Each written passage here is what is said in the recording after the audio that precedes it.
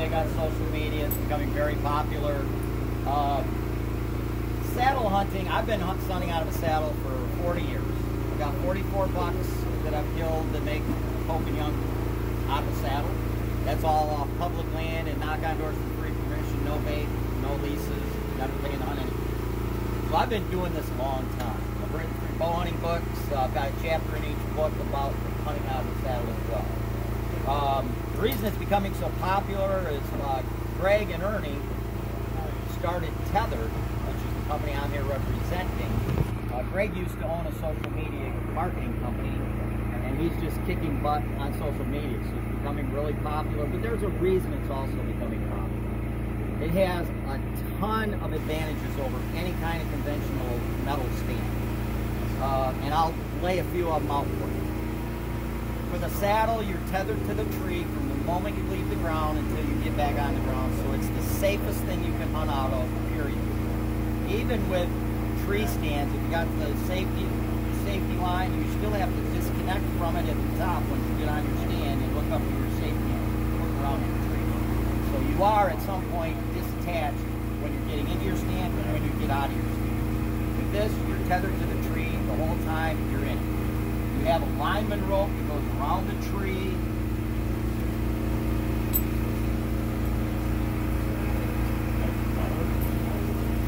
The lineman rope hooks to this loop here and this loop over here. It goes around the tree and it has a carabiner, and you adjust it as you're climbing the tree, so you've got both hands free as you're climbing the tree. You put sticks in or steps or whatever.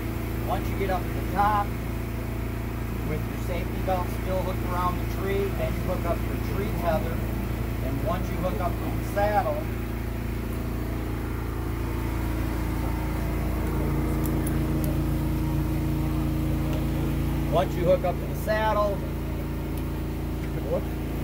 okay, you still have your lineman rope around the tree, your safety belt. Once you hook up, this is what you're going to be hunting from.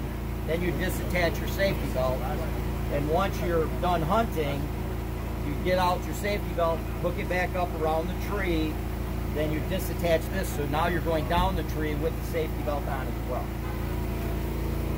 So that's one advantage, safety. I have people come to my workshops in the spring, and they bring kids with them once in a while, 12, 14-year-old kids, and the wives won't let their kids hunt out of tree stands because they don't feel they're safe. They want their kids to be tethered to the tree all the time.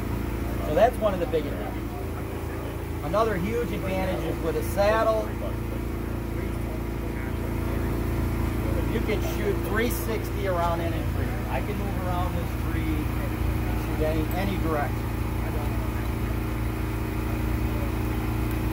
Another advantage of moving around the tree is if let's say I'm sitting here and this gentleman here with the red cup, that's a deer coming in, and I can see it coming in that direction, and I don't want to shoot that deer. I can move around the tree as that deer's coming. So I can keep this tree as a buffer to hide behind while that tree is going by so I don't get hit. If I'm hunting at a destination location, let's say,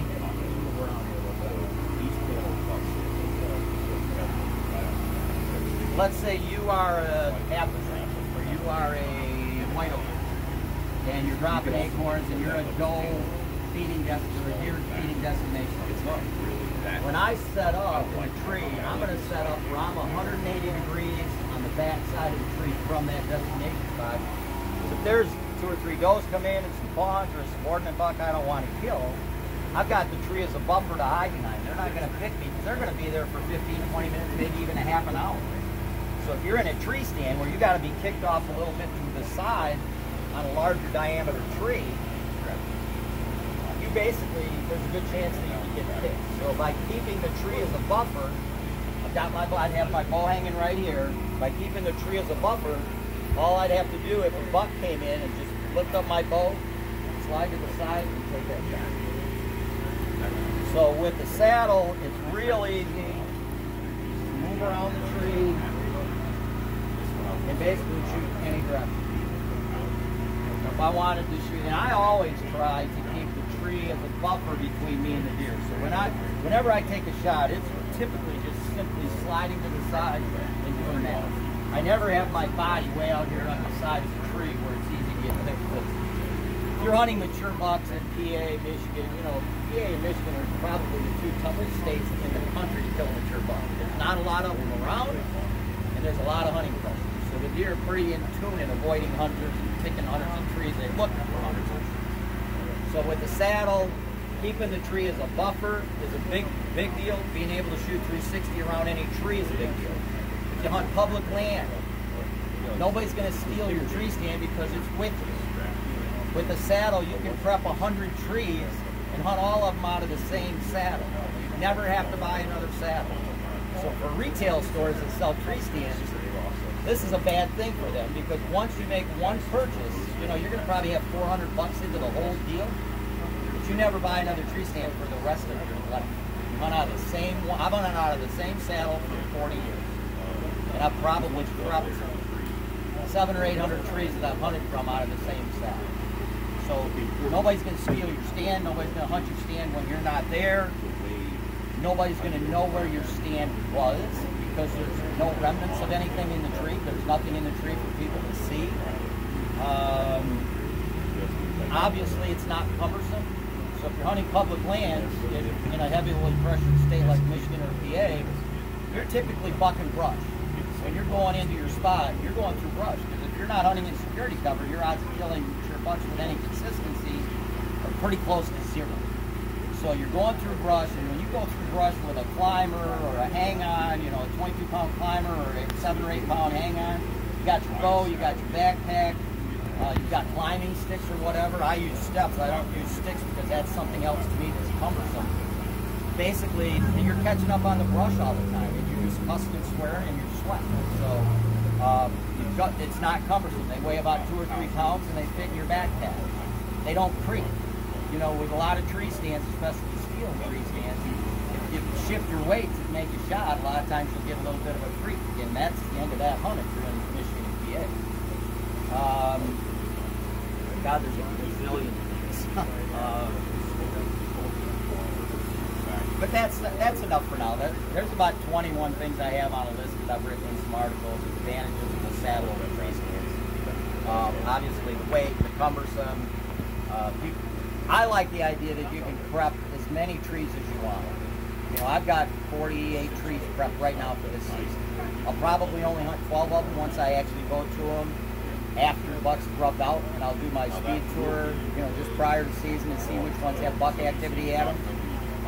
And that's when I decide which ones I'm going to hunt. But I've got a lot of trees, and from year to year, you know, those trees change, you know, depending on mass production, crop rotations, fruit production, stray berries and stuff like that.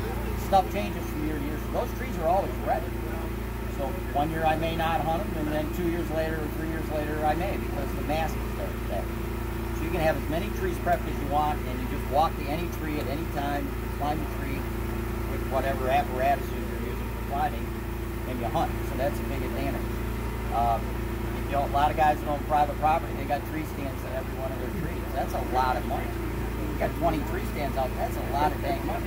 So not only do you have the potential of a tree stand breathing,